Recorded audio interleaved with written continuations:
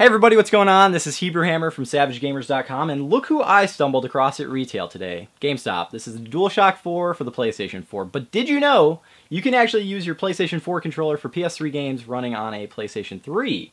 It's pretty cool. I didn't know that until a couple days ago, actually. But somebody on NeoGAF asked this, and they were curious how the Share and Options button on the Dualshock 4 work as compared to the Select and Start buttons on a Dualshock 3, which is a good point because games like The Last of Us, my 2013 Game of the Year, by the way, uses the Select button to jump into your backpack when you're in single-player, multiplayer. You know how it works, because I'm sure everybody's played The Last of Us who is watching this. It's the best game ever.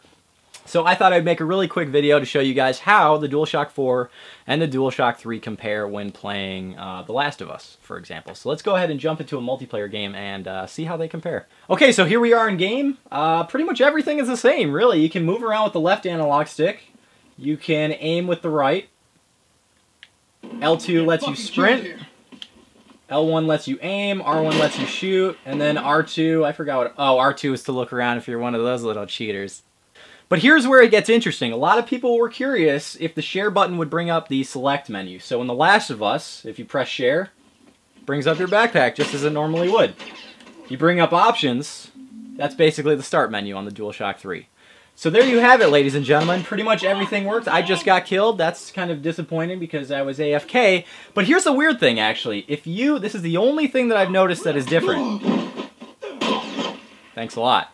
So if you use the PlayStation button here, if you tap it, if you hold it, whatever you do, it does not bring you to the PlayStation's cross-media bar on the PS3, which is, it's peculiar. It's kind of odd.